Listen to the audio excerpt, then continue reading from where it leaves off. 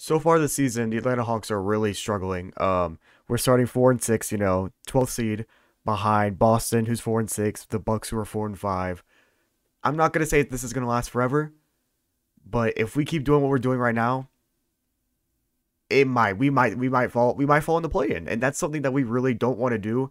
Um, the Hawks, last year just made the conference finals. We were 2 games away. We were missing in my opinion, our second best player, who I thought was our second best player then.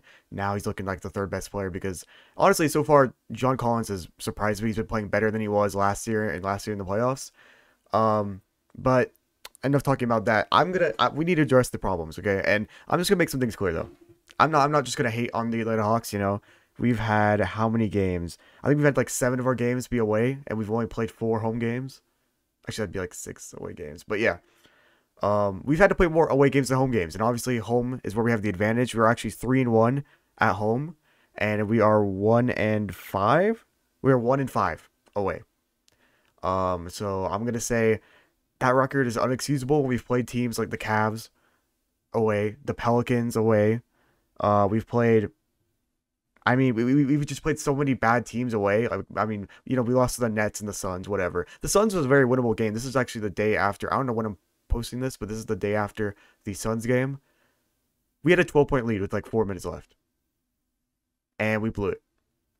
And I think there's so many reasons for that. The first main problem with the Atlanta Hawks right now has to be Nate McMillan. And I know no one's ever gonna want. Okay, so fans of other teams are gonna be like, "Hey, you guys are never happy with your coach. You guys just made the Eastern Conference Finals. Don't be mad at your coach. Everything's gonna work out." Blah blah blah blah blah. I don't think so. Um, After seeing the rotations, after seeing, the interviews after the games to Nate McMillan, his biggest problem right now is his apparent love for Lou Williams. Lou Williams had a really good run last year in the playoffs. Some of the games he had a really good run. But the guy plays no defense, and only half the games he's on for offense. With Trae Young, I can excuse him being a terrible defender, like a terrible one. Where like every other player is not only doing their part in defense, but making up for Trae Young.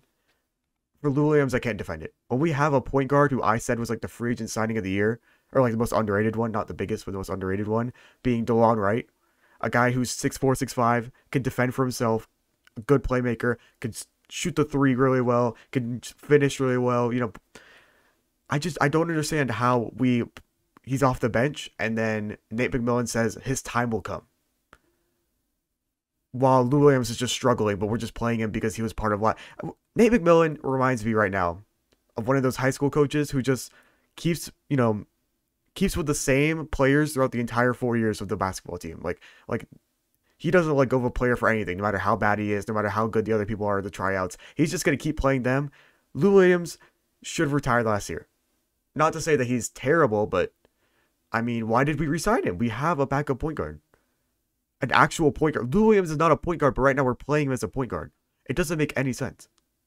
It That pisses me off. Trae Young right now is not looking like himself, and even said in an interview like the regular season is boring.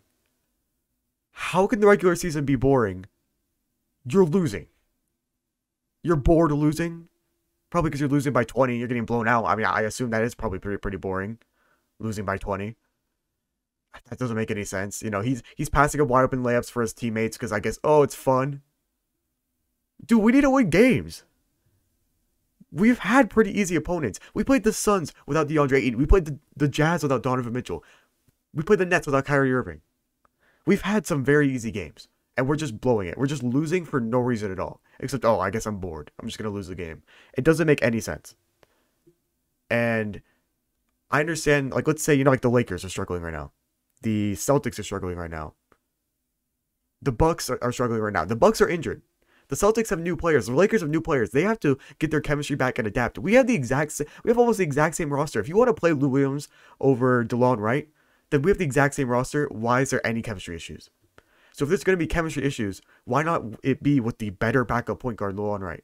Or why don't we just trade him? You know how many teams are we just hoarding him so other teams can't get him? Because we know how good he is. We know that we could get some assets back if we traded him away, if we're just not going to play him. And then when he was asked, like, what can DeLon Wright do to get minutes, Nate McMillan said, be patient. look up his stats from past years. He is a really good point guard. And even when his shot wasn't falling in the first couple games that McMillan did play him, he was still holding his own on defense. We had a positive record when he was winning, or when he was playing. He wasn't shooting it that bad, but he was also playmaking. He wasn't turning the ball over. Like, what do you want from him? It's so weird. It's so weird. John Collins is really surprising me. He's playing way better than expected. I honestly was not too high of signing him for 125 million, but so far he's playing like the first or second best player on this team. So you know what? So far he's deserving of that money. DeAndre Hunter, he's been playing good, especially defensively. He's been good. Offensively, he has some games where he shoots 10 for 11, and last night he shot 1 for 9. It's just gonna happen. You know, I'm not gonna be too mad at him, but he needs to be more consistent. Bogdanovic, dude, this is annoying. Okay, I was liking what I saw from him yesterday, except when he just kept chucking threes, and then with 20 seconds left, he takes a fade 1 second into the shot clock. When you have 15 seconds left, 1 second into the shot clock, he takes a fading, limitless deep 3-pointer and airballs it when we're down 3. We just don't need that shot. It's annoying. It's to the point where I want to bench him, but who do I bench it for? Herder, who's just been so, like, he was so bad the first, like, 5 or 6 games. He's catching up a little bit, so maybe we should start him. Like, can we discipline our players instead of babying them? The thing is, I did not like Lloyd Pierce because he would do the opposite of baby them. He would, like, force them into players they're not. But then we have Nate McMillan, who just doesn't care what the players do, as long as, oh, they're having fun or something. And I want some middle ground, okay?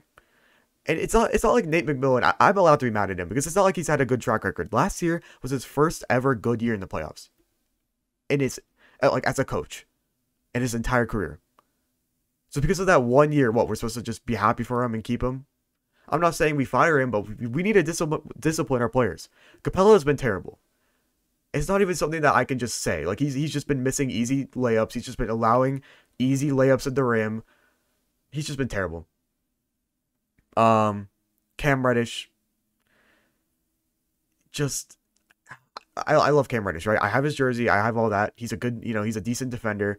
Sometimes he just leaves his defender open for no reason. And other times, he's just so reckless with the ball. He's like, he kind of reminds me of, like, Jordan Clarkson. And Jordan Clarkson is a very scary player to have on your team, because he will take very contested shots. It's like J.R. Smith. When they go in, it's amazing.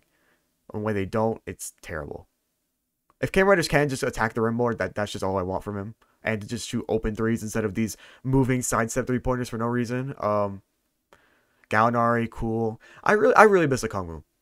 It really sucks that he had to be hurt. I mean, Jang is doing kind of his job, but, like, Okongwu is really, like, that defensive anchor who I thought could really step up and take Capella's place this year.